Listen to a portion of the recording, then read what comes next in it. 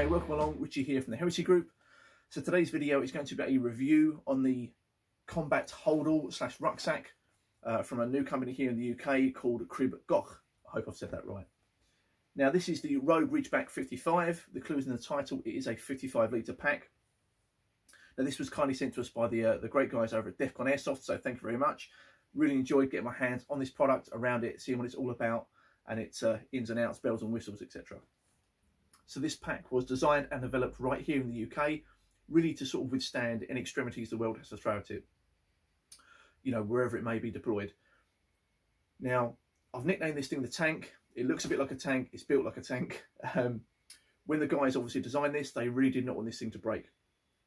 So I did a bit of digging, a bit of research into the specs for this, and, you know, whether it's the breaking strain on the material, the bar tacks, the stitching, the webbing, even down to the you know, how the thread may rot out. It seems as if, you know, the British standard for what should be acceptable is here. The guys have sort of trebled that. You know, they really do not want this thing failing under any circumstances, which is awesome. So just reading up a bit about how they tested this, you know, to its limits, to its extremities. One way they tested this was to put 35 kilos of equipment inside the pack and drop it from over 100 foot from a helicopter doing roughly 120 knots. Now, that is both hilarious and awesome. It just goes to show, you know, the testament of just how bulletproof these things are. Okay, guys, without further ado, let's crack on. Let's get inside this bag and I'll show you some of the key features. So just starting on this side, nice big open top pouch there with a cord, drawstring cord, Nalgene bottle, water bottle, etc. Coming along, medium-sized pouch. This is quite nice. I like the full-size zips on these, which means, you know, you can drop that right down for full access. Now, what I do like about these zips, nice big wide zips there, a nice long paracord pull tab, and the pull tab on the end is hefty. It's big, it's solid. You're not going to mistake that in the dark, even with gloves on, which is nice. Further down the pack, obviously you have a slightly smaller, narrower pouch, still the same height, but yeah, just slightly narrower. Again, full-size zip allows you to drop that all the way down. What I do like about these is you have this little mesh pocket with elasticated top here. This just allows just for you know, to compartmentalize stuff, you know, so you can have stuff both sides of the pouch. Just to give you a size reference, I've managed to fit a spotting scope in this one quite nicely, nice and snug. There is still room for other stuff, heaps of room in there on the front side of that mesh. So, you know, you can double down on that if you need to. So as we spin it around here, just on one end, nice big grab handle there. Now what I like about this is it's an almost soft rubberized handle. It's not plastic, so when you grab it, it's quite tactile. There's a lot of grip there, and obviously not being plastic, it's not subject to being brittle or breaking, which is nice. But when I say it's rubberized, not got a lot of place. It's flexible, but not too flexible, if that makes sense. Just up from that, we have the clasp for the over the shoulder strap, always an option. So again, some nice heavy stitching along here behind all of this. Yeah, that bar tack stitching is solid. So as you come down, zip here for your end compartment. Now this is a full width pocket, so this will run the full width of the bag here, just to give you an idea of what sort of size you can fit in there. Again, with the zips, nice long paracord and hefty pull tabs, as you will have on the other zips. Only difference with this is a lockable zip compartment, so you have the holes on the zips to be able to put a small personal padlock through, which is nice. As we come down, ID holder, always handy. Entrance from one side. These are good, especially for the lads that are on deployment, etc. Now, one of the nice features I noticed on this, you have this section here which is expandable. Now, I've seen a lot of holdalls and a lot of bags when your main compartment is full up. So when your main compartment is full up, your end pocket becomes much narrower. You lose that that space in there. Whereas this, you can still have your main compartment full.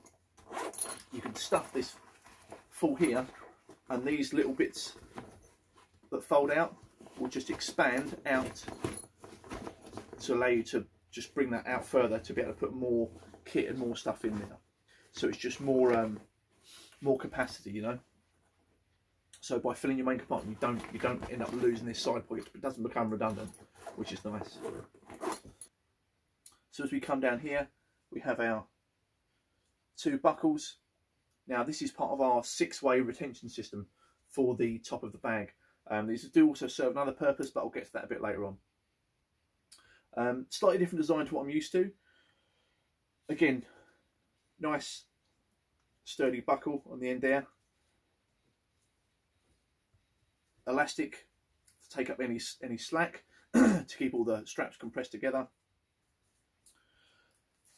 But instead of normally having the excess strap here velcroed around, you normally roll the excess up, you roll it up and then wrap it around itself, around the main strap, main piece of webbing.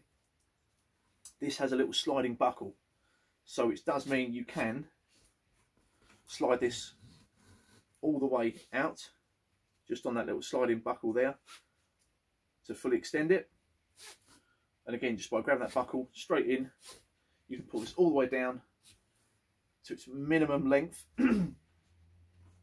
Instead of having this great big clump of webbing, etc., around here that's about sort of, you know, inch by inch square, instead you've just created yourself another pull handle, which is great. And you've got 2 of these either end, so that'll be 1, 2. So again, another 2 pull points, retention points, whatever you'd like to use them for. But yeah, I quite like that. It's a new idea on me. I'm very impressed with that. So I've just flipped the bag 180, and as you can see, very similar setup. Nice big grab handle.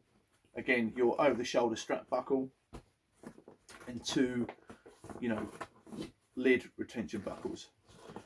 Only thing obviously you don't have on this side, there are no zippers, no compartments on this end. There is a reason for that, because basically this will become the bottom of the bag, which I'll explain in a minute. Okay, so what I've done is I've just upended the bag, flipped it on its side, just so you guys can see what is the top section of the bag, and we'll run through some of these features. Being a combat holdall, you do have your main carry straps here, nice big wide webbing with a centre velcro clasp there, just to keep it all together in one piece. Obviously the lid here, underneath I have your main zip that runs around here. As I said before, same zips, nice long pull tab. These are also lockable, so if you need to lock the main compartment you can do as well as the end pocket. We'll get to a bit more inside in just a moment, but I want to show you this main lid retention system. So you have 1 zip, 1 main full-size zip that runs around the whole section there. So once you've done that, once you've closed your lid, we get onto the retention system. So here you have your webbing this way and along. Now the idea behind this is you can really pack this to the brim. Do your zip up, and then these straps that I showed you earlier on, these ones clip in what would technically be the top of the bag, here and here, same other end, and obviously coming widthways. Again, you have these nice big buckles, nice wide webbing. The same system as what is on the end. You have this adjustable buckle here, which just allows you to pull this, you know, take up the slack, or open it right out if this thing is fully loaded. So again, this just clips into here, into the lid. And once your pack is full, your zip's done up, you know, you really wrench down these, tighten these down on all all 6 corners, and that way, you know, you relieve any stress on the zip, and it keeps the thing quite compact as well. Acts as a bit of like a compression strap. So the 6-way retention system here is not just about keeping load off the main compartment zip. And I've banged on about it, that's not its primary purpose. It really is about keeping this as a solid, compact housing for the materials that's inside. So if you know, this needs to be thrown out of a helicopter, delivered by boat, by truck, whichever, you know, you can ratchet these down and know that everything inside is going to be safe and not rattling around. Also, it assists when you are looking at a logistics point of view. So these crampon tabs here, you can see across the top, these run both sides of the bag here and some on either end. Again, this also helps with transportation of this bag. Whether you wish to attach this to another bag and add to them and make it almost like a palletizable unit, you know, and stack them up, or whether you use them as just tie down points in a vehicle, boat, etc., wherever they need to be going. You can tie this down and know it's not going to go anywhere. These things really are solid. Okay, so as you lift the lid up on this, 2 large zip compartments in here. One obviously slightly smaller.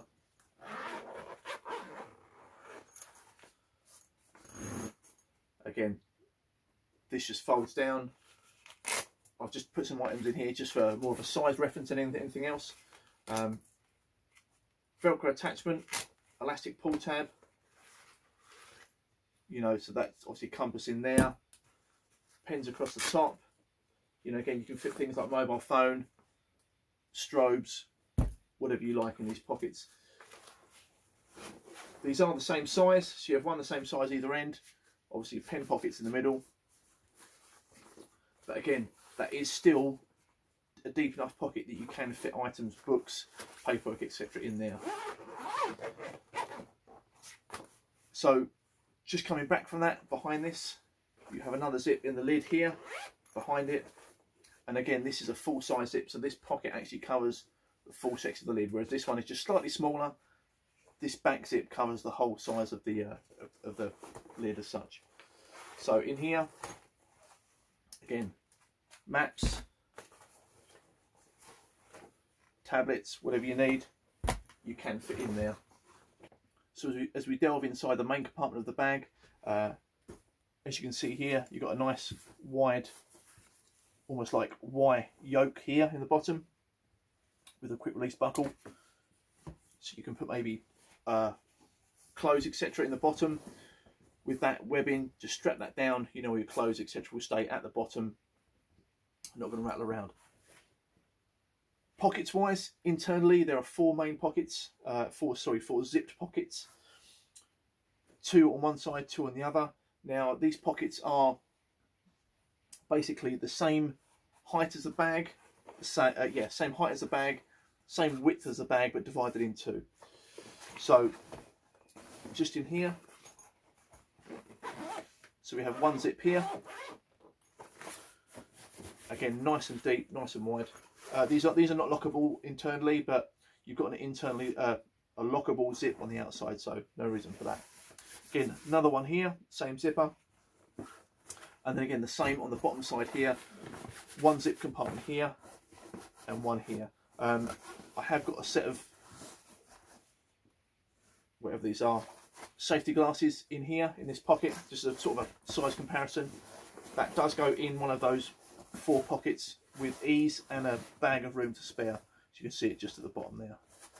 So I've just spun the bag up. Obviously we've done the 2 pockets here, 1, 2, 3, 4 zippered pockets on either side. On each end of the bag there is a half pocket, open top, unzipped, with a bungee retention on the top here. Again, this is about half the height of the bag itself. So, you know, for me personally, that fit a set of contacts in there quite nicely. So just before I get to the last feature of this bag, let's go through the boring bit, which is the part that no one sees, the bottom of the bag. But again, it's the attention to detail that I like. So this is a nice sturdy waterproof lining on here with 4 large solid metal studs, stands on the bottom. These are quite nice because these are quite a large surface area. Normally on the bottom you get those tiny little stands which allow wear on the edge of the bags as you put it down, but these are quite wide, which is nice. Also, this waterproof canvas material, you can see there, it just comes up the first section of the bag, and that goes right around the bag. So, you know, if you're going to put this in any sort of gopping sort of puddle or sort of mud, etc., you know, you're not going to get this. It's just wiped clean. You know, you're not going to have to sit and scrub this. So this is where, for me, we get to the best feature of this bag. Obviously, we've done one side with the pockets on the rear here. On the opposite side, we have this rather large pocket here with a webbing strap.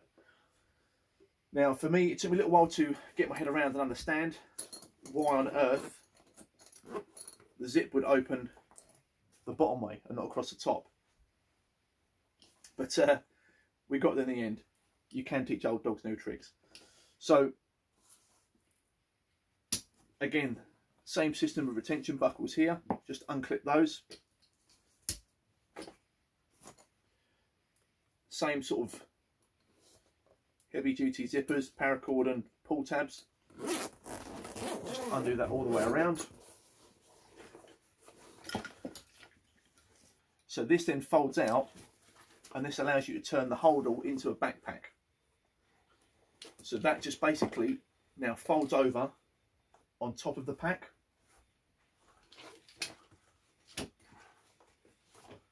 And I'll run through how we're going to set this up just now. So the straps you just undone to open that pocket, these then become a compression strap. So if you need to compress the bag right down, you can just do these all the way up, and this will compress the bag down. That being said, you can fit a roll mat or whatever you need to do down the side here. Just becomes, you know, another attachment point that you can put through here. So the 2 buckles here you have, which is part of your 6-way retention system for your lid, you undo those there and there, and again, I say your backpack section folds over, and here you have the matching female buckle to that. So the one you've just removed from your lid, from the top lid here of your bag, connects here and connect here. Now I would say obviously ratchet these right down, because this is going to hold this backpack section to the main pack itself. And again, on the backpack section you have 2 female buckles here. These attach to what was your part of your 6-way retention system. Again, they just ratchet down.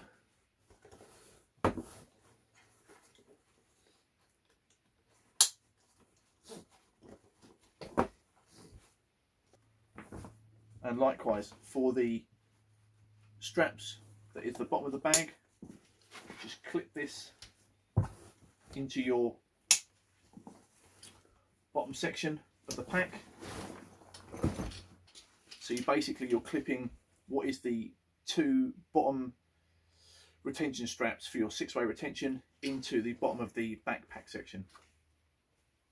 So what you're now left with, your main backpack section here, is attached to your pack by 2 buckles at the top, 2 big buckles at the side, 2 at the bottom. And obviously the only thing you're left to connect are your shoulder straps themselves. So on the corner of the top of the bag, have a D loop here, and the hook for that just clips in there. Same on the other side, there and there, and that is that now attached fully. So let's take a look at this set up as a backpack. Now obviously I showed you the shoulder straps here, nice thick pad in there, all the way to the top. Same on the other side. Again, you have your vertical pontoons here to help with back support and to stop this, you know, rubbing against your spine. That will just allow your spine to sit, you know, dead in the middle there, and hopefully avoid any wear and tear. Coming down, you have a fully adjustable waist strap here, quick release buckle in the middle. But again, the same sort of system as you had on the other ones. This just ratchets down how big or how loose you want it around your waist. I would say that in order for this to function properly as a backpack, the buckles that you use for your 6-way retention system, so 2, 2 and 2, get them strapped, ratcheted right down. That will keep this section as close to your bag as possible. But other than that, I've tried this on with some weight in it, and it doesn't move at all. It's quite nice, and the padding here is super comfy as well. Also coming down, just while I'm here, regarding the straps, the over-the-shoulder straps for the backpack style, some nice webbing here with stitching in between. This allows obviously for strain relief on this as you get weight on there. Attachment of other items, Garmin's, watches, etc. Some more D-loops here, plastic D-loops should you wish to attach stuff. Adjustable chest strap across the front here as well, just allow you to clip that in, ratchet it in, stop these coming off your shoulders. So that just about wraps up the main features on the Ridgeback Rogue 55 from Crib Goch. Now this is available from the guys over at Defcon Airsoft. It does retail around about $299.